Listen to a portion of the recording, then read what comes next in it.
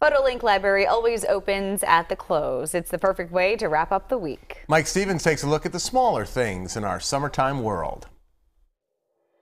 The joys of summer. Just hanging out, getting some sun. This is from Jane Kolajczyk in Kingston Township. Another example from Julie Schumacher at the Montour Preserve. There are plenty of good photos of interesting creatures to be had this time of year. This is from Cynthia Rod of Catawissa. They even fly in and wait around for a photo op. Brittany Kirshner of Berwick sent this.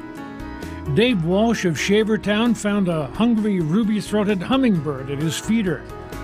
A little smaller subject made Darlene Engel's backyard in Lewisburg a bit more colorful. Eileen Chorba of Beach Lake found another. Leona Palski of Andis Fort saw a visitor to her tiger lilies. 'Tis the time of year when a photo opportunity can strike any time. The middle of Harvey's Lake, for example. Ken Ballesta made an acquaintance while on his boat. Another Eileen Chorba image takes us a step smaller in what we can photograph.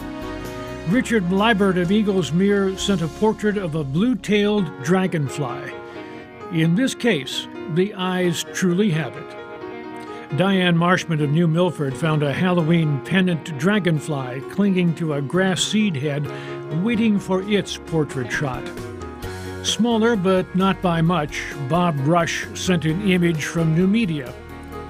Another up-close and personal shot comes from Brittany Kirshner of Berwick. Well, summer is surely here and flying at us from all directions. Here's a sign of the season from a different angle. Tom Freimeyer of Cogan Station in Sunset over Williamsport. All for now, dear viewer. See you next time in the PhotoLink Library. I'm Mike Stevens.